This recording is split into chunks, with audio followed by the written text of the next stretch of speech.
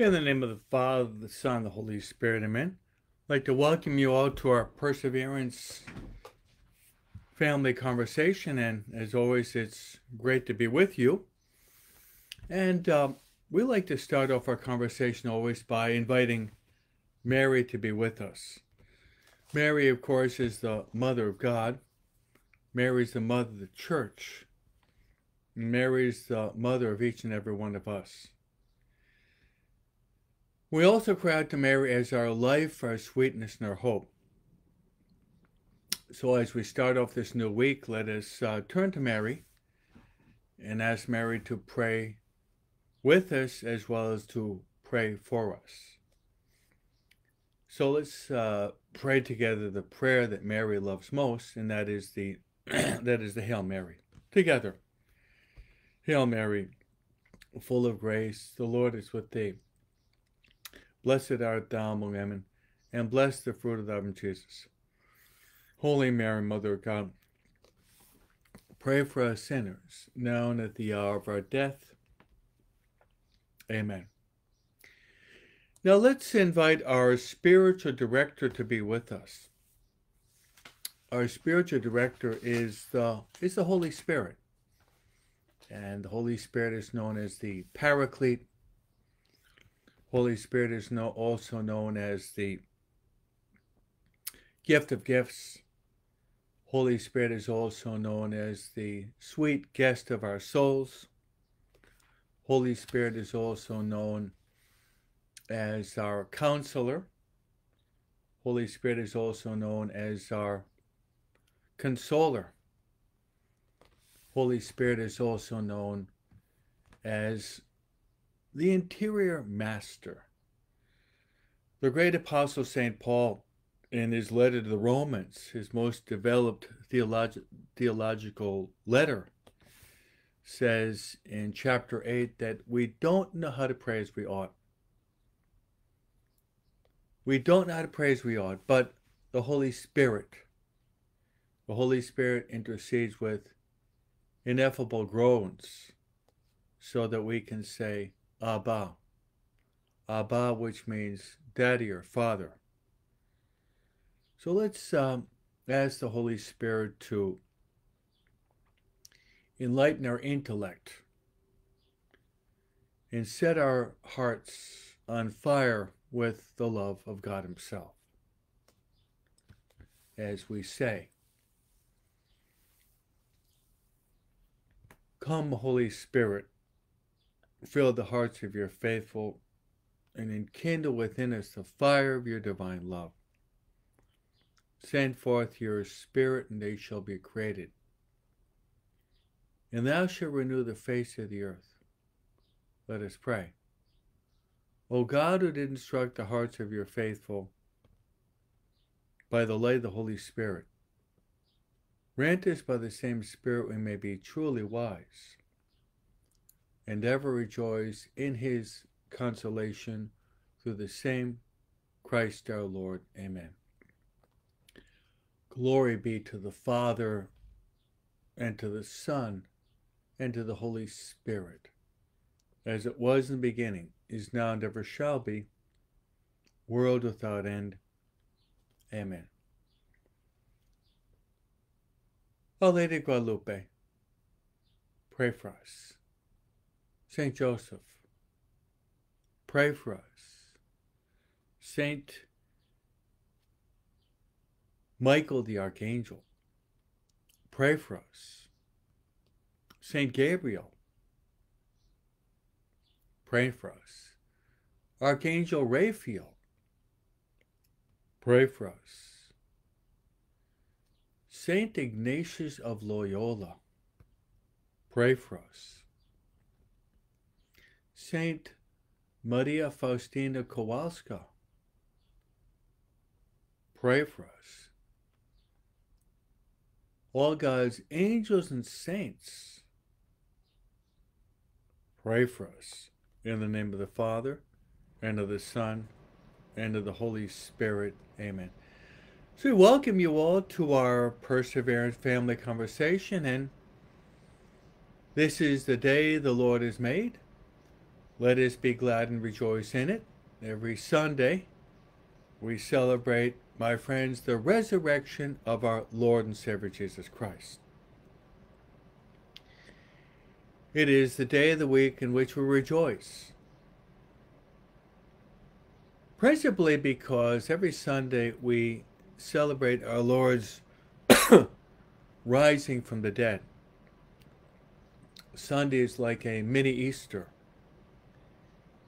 in which we thank our Lord for having died for us, but also for having risen from the dead.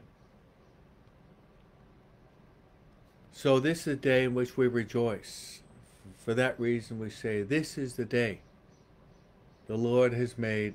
Let us be glad and rejoice in it. And as always, I'll be praying for all of you in the Mass that I celebrate today.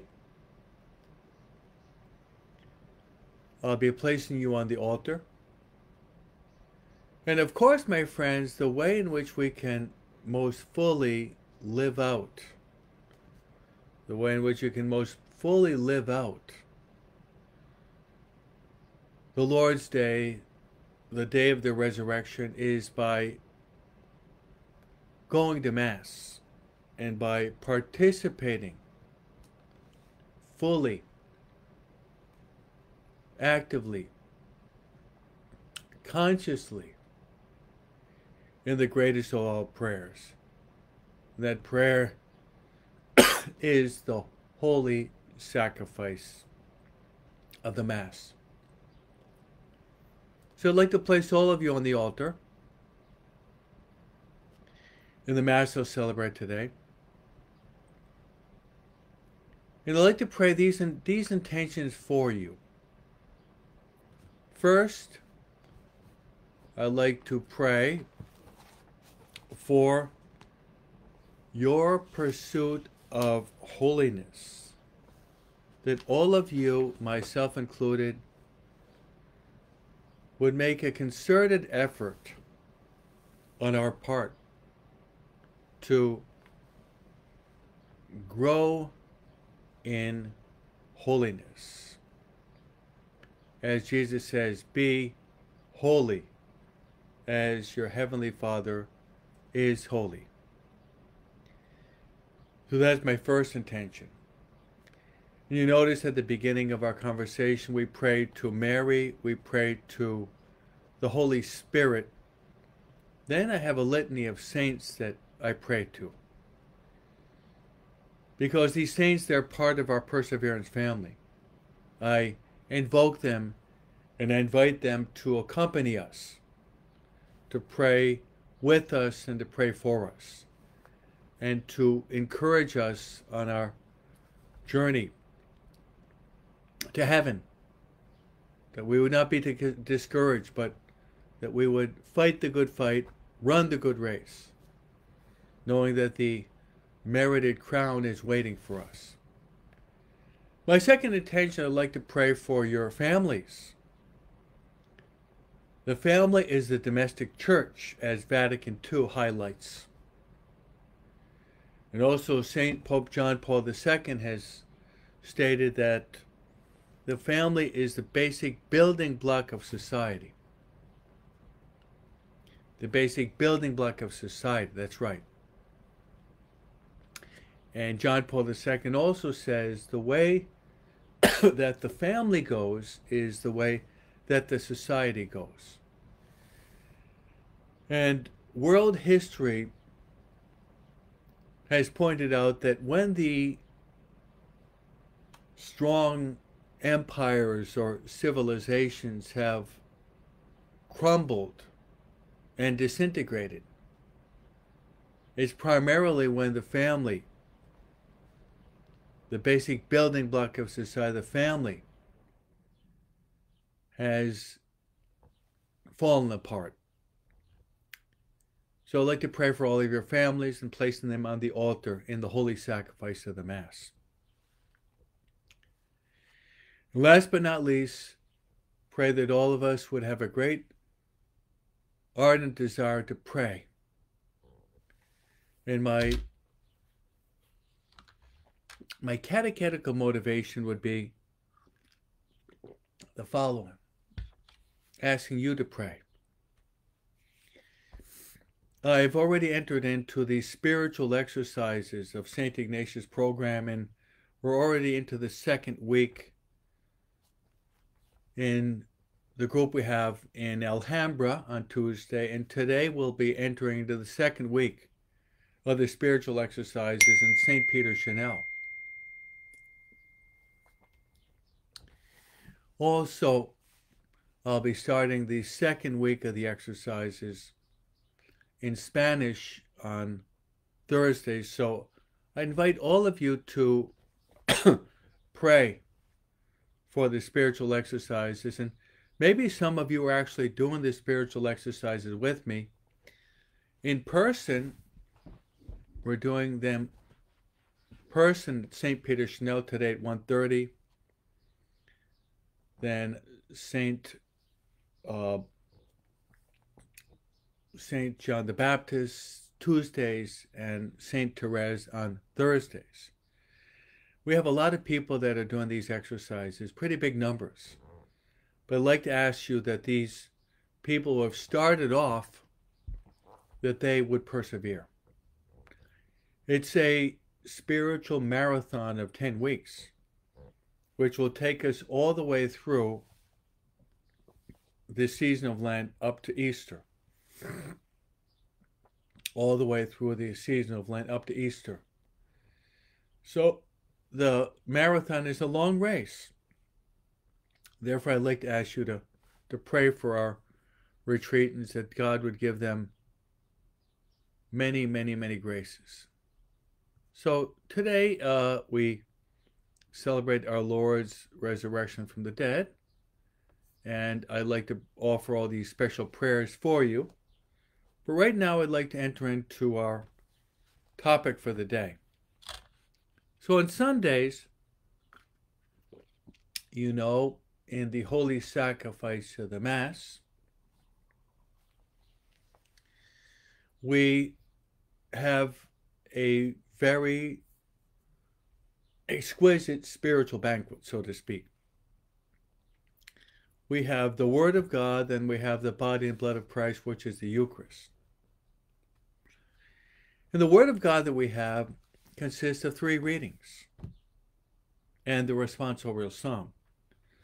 So the first reading today we have is taken from the book of Samuel, where we see the real nobility of David before he becomes a king, and I'd like to expound upon that. Then we have the responsorial psalm, which is taken from Psalm 103. And the antiphon is short but very poignant, and it can be part of our prayer life. That is, the Lord is kind and merciful. 2 attributes of the heart of Christ. The Lord is kind and merciful.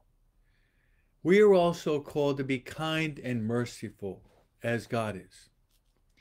Then over the past 4 weeks, the second reading has been taken from St. Paul and his letter to the Corinthians. So we've arrived at 1 Corinthians 15.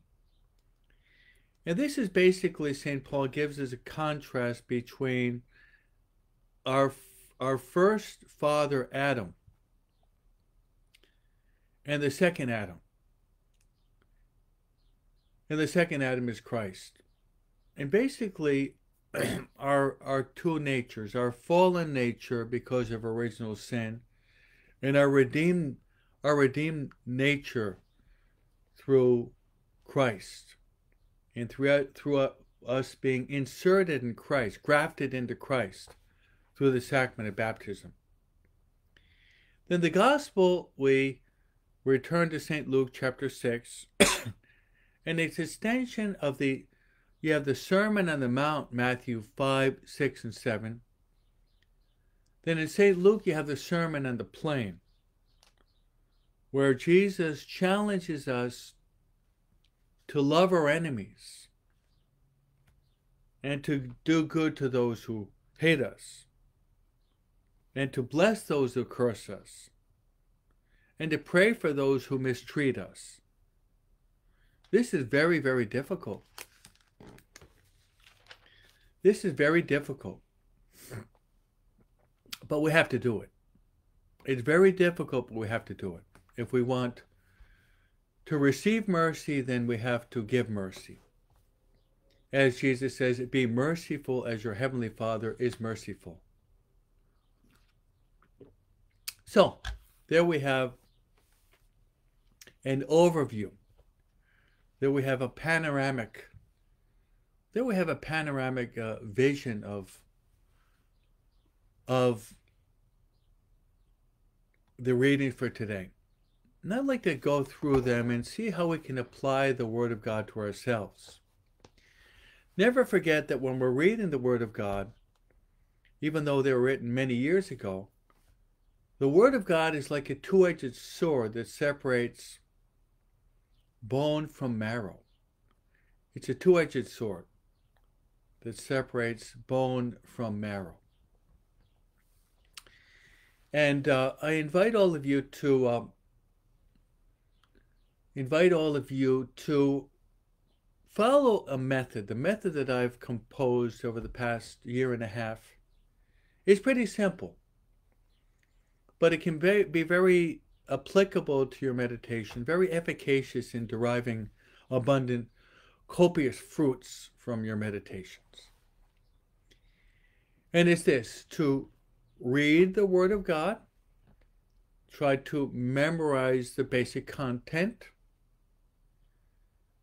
then try to glean what is the primary message that is being conveyed. And then what is the message conveyed to you? So there's a general message, then there is a personal message. And the fifth point is to apply it to your own life. So the Word of God is not something simply academic or theoretical, something ethereal up there in the skies, but the Word of God should be applied to our own lives. It should be applied to our own lives. So, that being the case, let's dive into the infinite ocean of God's Word. And we start with the Old Testament, and we start with the first book of Samuel. So I'd like to present to you a much more extensive context of this, so you can understand what the Word of God is saying in its full meaning. And then how can we apply this to ourselves? By the way, a liturgical note: I'm giving talks on the Mass every Friday, and I'm going through the Mass. I haven't arrived specifically at the Mass, but I'm concentrating on giving ideas on the Mass, and we'll go through the Mass just one step at a time. But this has to be said, that the Sunday Mass, the first reading and the Gospel reading, the first and third reading, normally you're going to notice a common thread, a similar theme, as is the case today. So, this is the first reading. I'll give you an extensive overview of it. And if you go to daily Mass, we've actually, over the past 2 months, we've basically gone through this first reading that we have today in the daily readings. Okay, David. David was chosen from being a shepherd, the son of Jesse. He was anointed by the prophet Samuel. And it says that ever since he was anointed, that the Holy Spirit rushed upon him. That's right. The Holy Spirit rushed upon him. So, he, after being anointed, he goes to Saul the king and offers his services. Now, Saul is a tall, handsome, strong, capable king, but also a warrior. Because the king was also back then, he would be the 5-star general. Okay? That's right. The king would be the 5-star general of the army. So Saul was the leader in chief. So Saul is winning battle after battle, and David shows up on the scene. So David shows up on the scene. And what happens is that the enemies of the Jews, the typical enemies are the Philistines,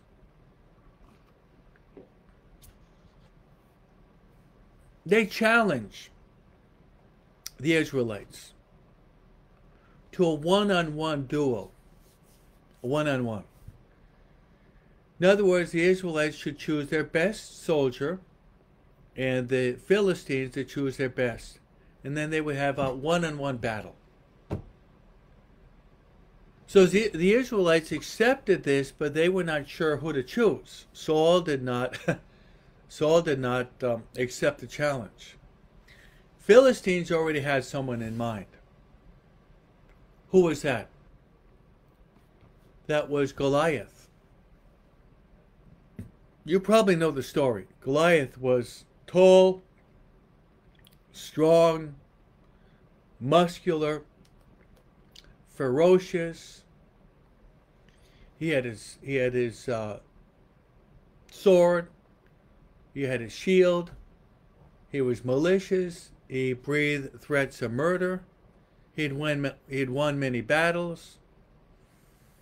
In other words, a very accomplished soldier. Excuse me. He would scare anyone. So Saul is there, and David runs to the line and says, I will fight him. What a contrast. So David is much smaller. David has no military experience.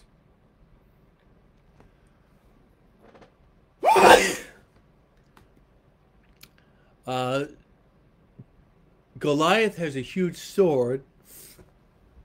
David doesn't have that. David just has a slingshot.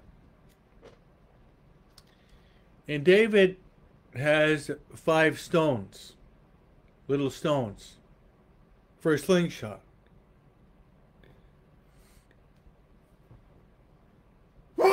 Excuse me. Okay, so David offers himself to fight against Goliath.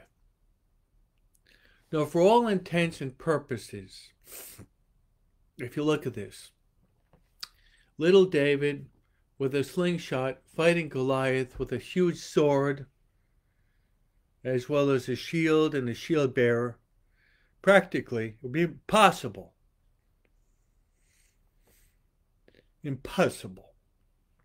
for him to win the battle. So you know the battle.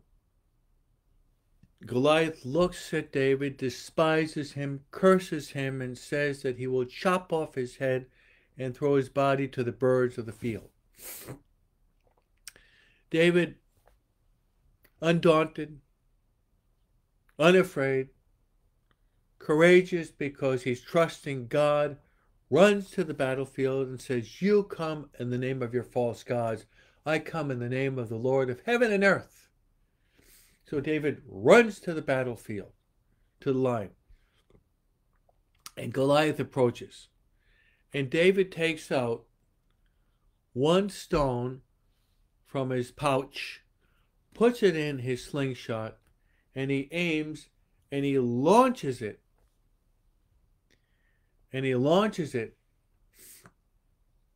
and it rivets in the forehead of the giant. And the giant comes, he falls to his knees, cascades to the ground, lies prostrate on the earth, and David overlooking him, and with the own sword of Goliath, David dispatches it, and he cuts off the head of Goliath. Victory. Victory. He cuts off the head of Goliath. Victory. So there's the beginning of the ascension of David. And then what happens as a result of this, David goes off to battle, as well as Saul, and David is winning battle after battle after battle after battle. All these battles. Saul is winning too, but not as many battles as David is. So the culmination of this, which takes us into the reading today, is the following. David has won many battles, and with his soldier, he's killed many of his enemies. So, the Israelites are walking in procession into Jerusalem, and there's a parade. And the Jewish maidens are singing as Saul listens. He's walking in the procession, and the Jewish handmaids sing out, Saul has killed his thousands, but David has killed his 10,000s. So with sistrums and tambourines, the young women are dancing with glee and joy because of David's victories, but Saul's victories. Now Saul, upon hearing this song, that David has killed his 10,000s and Saul just his thousands, the devil starts to work on him. And what happens? The devil starts to work on him, and the devil of envy gets a hold of him.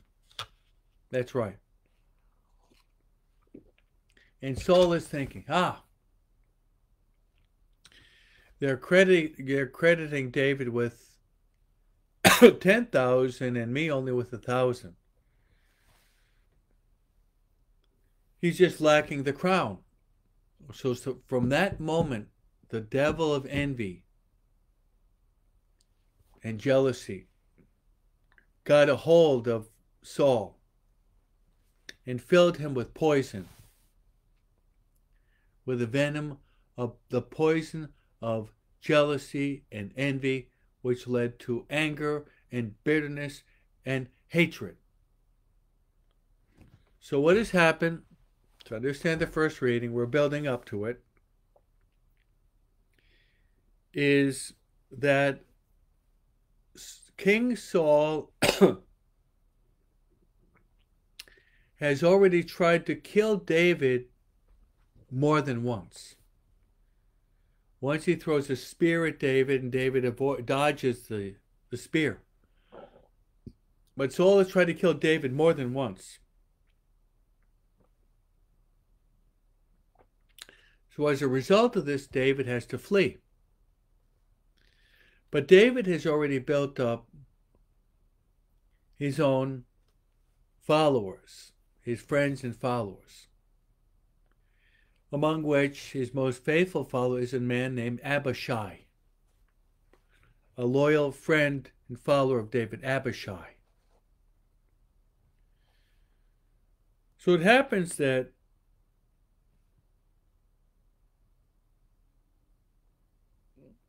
Saul is pursuing David with 3,000 men in the desert of Ziph.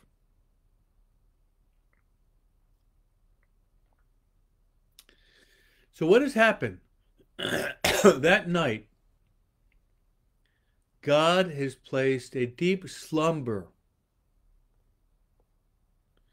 over Saul, Abner, who should be protecting Saul, and all the army of Saul. And David has his followers in another place. So David approaches Saul and sees him sound asleep with his spear right next to his head. So Abishai says to David, "The Lord has delivered your enemy into your hands. Give me one opportunity and I will nail him to the ground. It'll take one thrust and it'll be over." What does David do? David turns to Abishai and says, "Look, I will not harm the anointed one of God. Even though he's trying to kill me, I will not harm the anointed of the Lord." So then, going across the opposite slope, David stood on the remote hilltop at a great distance from Abner, and he cries out, "Here is the king's spear. Let an attendant come to cover to get it. The Lord will reward each man for his justice and faithfulness. Today, though the Lord delivered you into my grasp, I would not harm the Lord's anointed." So you see that David could have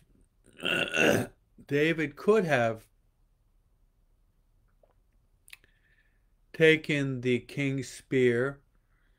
He could have done it himself, or Abishai, his faithful friend, could have killed Saul. But he did not. He did not. So we really see the great nobility of David, which David could have ended the life of King Saul right away. Right away. But he did not. Decided not to do that. Now, we see the real noble character of David.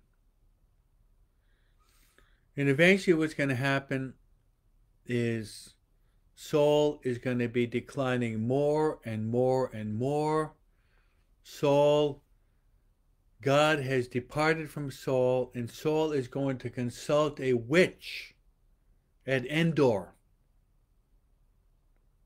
And he's going to be trying to summon back to life Samuel, who's passed away.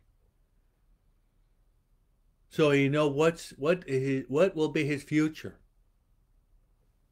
Because Saul is now Saul will be fighting against his enemies, but God has left him. And Saul will eventually fall upon his own sword, thereby committing suicide, ending his own life. So we see the dynamic of what happened to Saul. Jealousy, envy, bitterness, anger, rancor, hatred, trying to kill an innocent man. He ends up by killing himself. He ends up by actually killing himself. That's right. Now, the responsorial psalm says, "The Lord is kind and merciful." We see how kind and merciful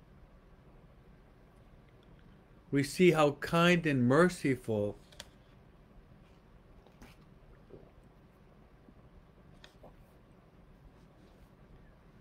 was David.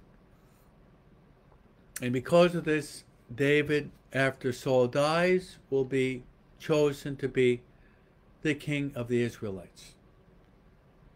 He'll rule over Hebron for 70 years, and then over Jerusalem for 33 years. For 40 years, he'll be ruling over the Israelites. Now, I think you're going to see the parallel between the mercy, the kindness, the forgiveness, the compassion of David and the gospel. In the gospel. So just listen attentively to the first couple verses of the gospel today. Jesus said, "Love your enemies. Do good to those who hate you. Bless those who curse you. Pray for those who mistreat you." Wow. Love your enemies. Do good to those who hate you. Bless those who curse you. Pray for those who mistreat you. These are the words, my friends. These are the words, my friends, of our Lord and Savior Jesus Christ. And you can see how these words of our Lord and Savior Jesus Christ were put into practice. They are put into practice by David. Now, I'd like to apply this now to our own lives. My friends, let's be honest.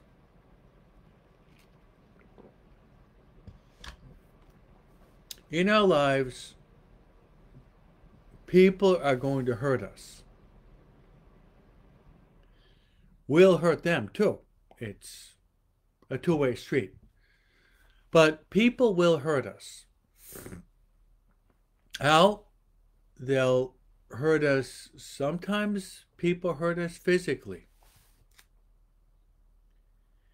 If not, people hurt us verbally by words. People can hurt us emotionally by certain pressures or attitudes. People can hurt us socially or culturally.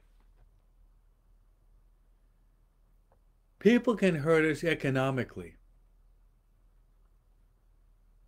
People can hurt us when they're driving on the freeway. People can hurt us at work. There are many, many, many ways in which we can be hurt. And most often we're hurt in the context of our family. The context of our family. In which our family members hurt us and we hurt our family members. I think what we should try to do is imitate David and try to listen and to put into practice the words of our Lord and Savior Jesus Christ in the Gospel of St. Matthew, especially St. Luke chapter 6, verse 27 and 28. What I'd like to do is to tell you a story. A story that can be very helpful for us to to forgive and to be merciful.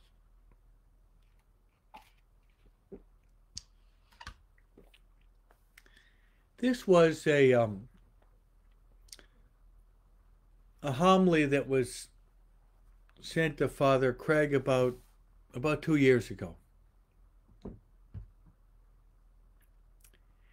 And it was a homily that was given by a priest whose name is Father Dave for Mercy Sunday. That's right, for Mercy Sunday. So I'd like to lay it out for you. In this story I'm going to be developing is very much related to what David did and what our Lord challenges us to do. And it's this.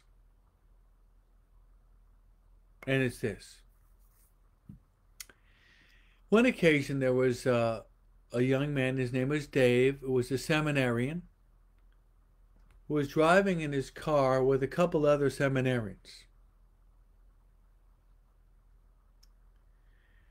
And they're driving down the street, and this drunk driver, this undocumented drunk driver, was driving full speed through a red light and rammed into the car of Dave and his companions. Now, none of them were killed, thanks be to God, nor hurt seriously physically, but the car was totaled. And the drunken driver was an undocumented person, so there's no way any insurance could have been applied for Dave to get a new car. So when he returned to the seminary, he was very, very angry at this man that ruined his car. Very angry. Understandably so, this, you might say, a righteous anger. So he decides to speak with his spiritual director. His spiritual director.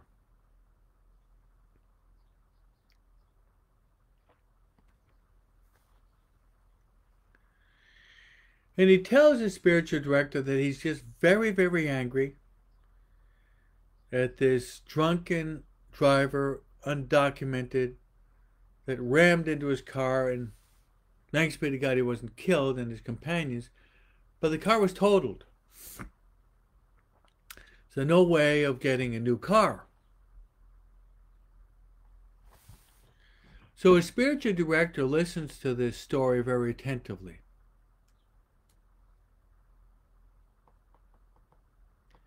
Very attentively.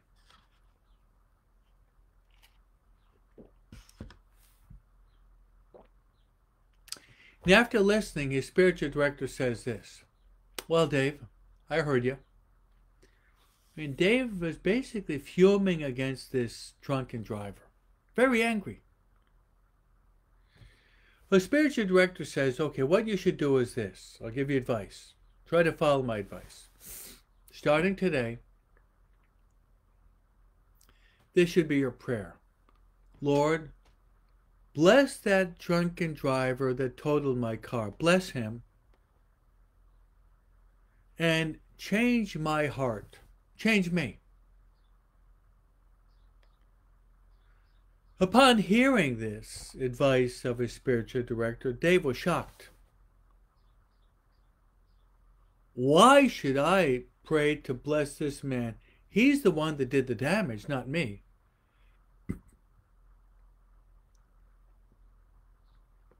It should really be the other way around. It should really be the other way around. Which means that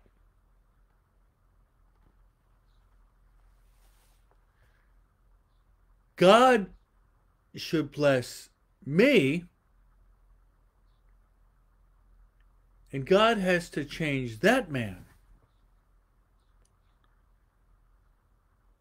But his spiritual director held his ground and said, no, Dave, that's not the way it should be. You have to say, Lord, bless him. Lord, bless him and change me. So David, hearing this, was really shocked. But he humbly submitted to his spiritual director. So from that day on, what did he do? He started to pray that God would bless the man that almost killed him. Pray for the man that almost killed him. And he begged the Lord to change his heart. Right away, the first day or two, there didn't seem to be any real change in the heart of David.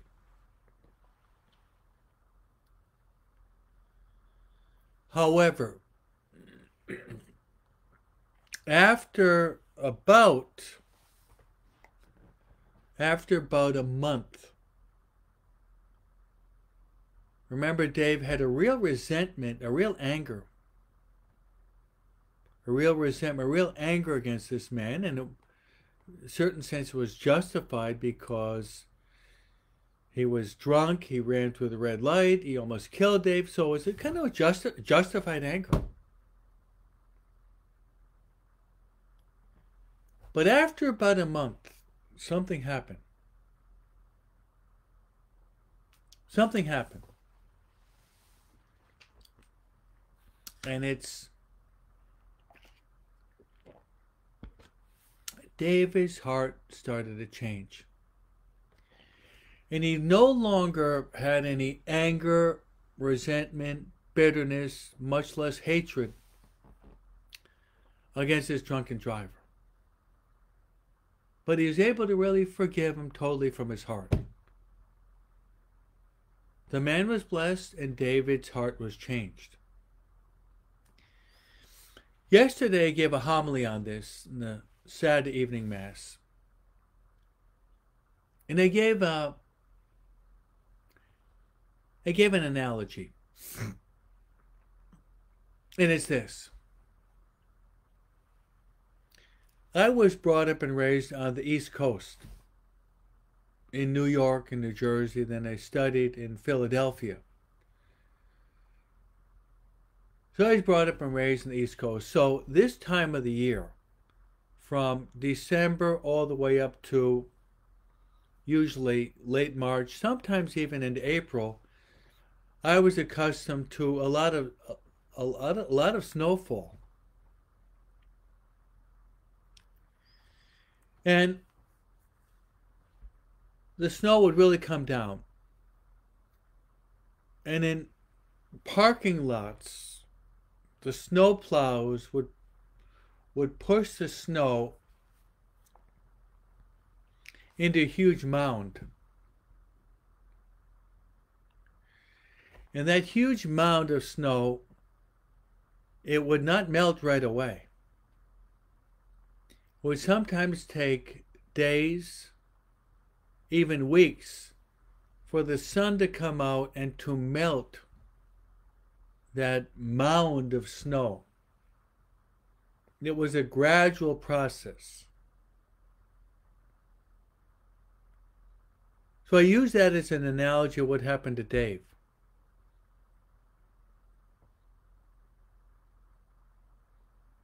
When people hurt us, and it's going to happen until we die. When people hurt us in word, in gesture, could be a cold silence, could be emotional abuse, could be physical abuse, it could be prejudices. There are 101 different ways in which people can hurt us.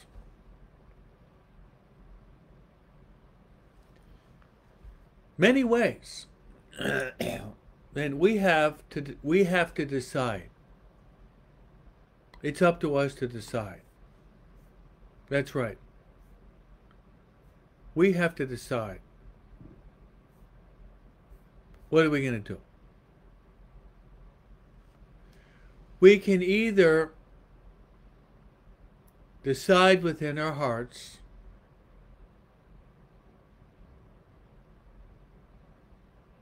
to be angry against the person, resentful against the person, to be vindictive, to want to seek out revenge. We all are born with the lay of Talion, the eye for eye and tooth for tooth. We're born with this law of strict justice and even vengeance within our hearts. We can live with anger, bitterness, resentment, a desire to revenge. We can live with that. It's up to us. We're free.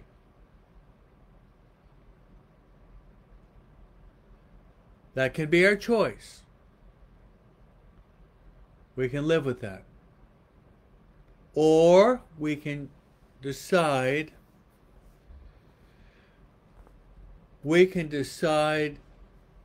to forgive that person. It's up to us. It's up to us. So it's either anger, bitterness, rancor, and seeking out revenge in one way or another, or it's love, mercy, compassion, forgiveness. What the responsorial psalm says, the Lord is kind and merciful, the Lord is slow to anger and rich in kindness and mercy. So it's either revenge and anger or mercy and forgiveness. We have to choose. We have to choose. It's up to us. We have to choose. It's up to us. Now, I like proverbs. I like sayings. I like language, as you know. I like puns. I like stories. I like literature. I like to preach and teach. I like to be with all of you. However, language can be a two-edged sword. It can be used properly or it can be abused, human language. And what I like to say is this. There are some cliches or proverbs which have an element of truth. Proverbs is used condensed wisdom through the ages. That could be a definition of a proverb. Condensed wisdom through the ages. But often there is a half-truth in them, but also that means there's a half a lie. It's not fully true. And one of these I like to apply to what we're talking about. And it's this. You've all heard this many, many, many times. Almost as if it's a trite and hackneyed phrase, as we say in literature. And it's this. Forgive and forget. Forgive and forget. I don't believe that that's possible. Forgive and forget. Unless you have Alzheimer's or dementia. In that case, because of the physical disintegration of our nature, which comes as a result of original sin, you do forget. But if we do not have Alzheimer's and dementia, then we cannot always forget things that have happened to us. We have our memory bank, and we also have our subconscious life, that which is stored in our archives upstairs. Therefore, we cannot always forget when people have hurt us. We can't. However, we must forgive. That's true. There's a moral imperative to forgive. And I'll prove it. It's the first reading today and the gospel. And Jesus says, be merciful as your heavenly Father is merciful. And listen, it's the Our Father. When we pray the Our Father, we say, what? Forgive us our trespasses as we forgive those who trespass against us. Therefore, it is incumbent upon ourselves, if we indeed want to be forgiven by our Heavenly Father, then we have to forgive those who have hurt us. It's a two-way street. So, my friends, the readings today are very rich and very applicable to our lives. So I'd like to bless all of us, bless you, so that all will be merciful as our Heavenly Father is merciful, so that we would receive mercy from our Heavenly Father. The Lord be with you. May Almighty God bless you, the Father, and the Son, and the Holy Spirit. Amen.